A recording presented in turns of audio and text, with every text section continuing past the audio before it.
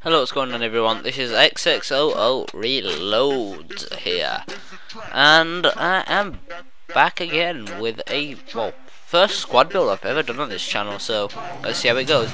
This squad is about 650k on the pricey end, I would say, but it's a real good squad.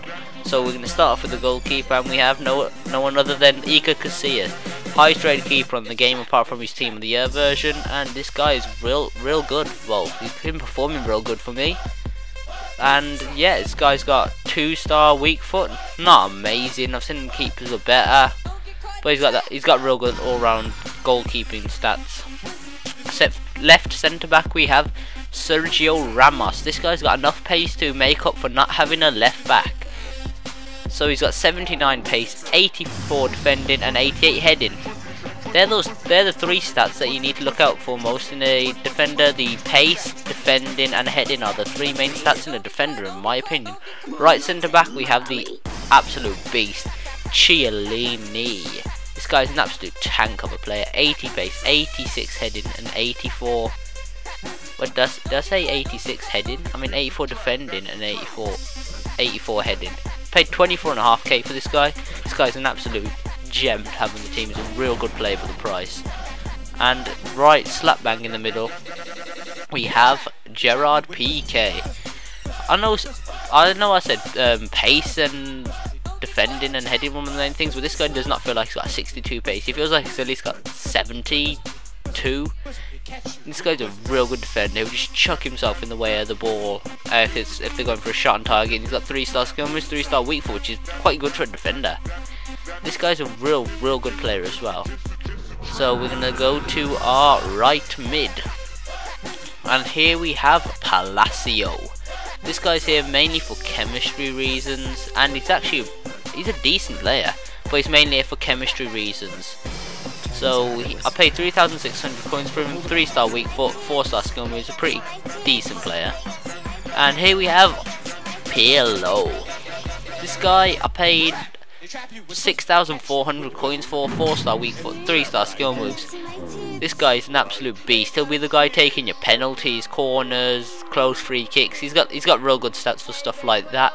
And he's a really good player. And he's got 61 pace. You may be thinking, does that make him a bad player? No, he's one of my favourite players on this game. That's how much I like him. So here we have Xavi. This guy is the guy that'll be doing your through balls and to your striker. So he's got a real nice rating as well. So I paid 59,500 for him. He's got 93 passing and 87 dribbling. He's actually a real good player. And here we have our first in form for the team, and his name is David Silva. If you can't afford this David Silva, I would say go with Gareth Bale. And he's a real nice player as well. 4-star weak foot. I mean 4-star skills, 2-star weak foot, not great. I paid 223k for him. He's got pretty nice all-round stats. Okay, we're going to start off with the left wing here. And we got Eden Hazard. This guy is here because his pace and his dribbling is real good. His shot's okay. He's not the best in the world. He's got 4-star weak foot, 4-star skill moves. But if you're pretty much one-on-one with the keeper, he would finish it. Here we have Di Maria. This guy's a pretty good player as well, but his weak foot is absolutely atrocious. 2-star weak foot. It's not good at all. I would say if you buy Di Maria, just don't even bother taking it with his weak foot.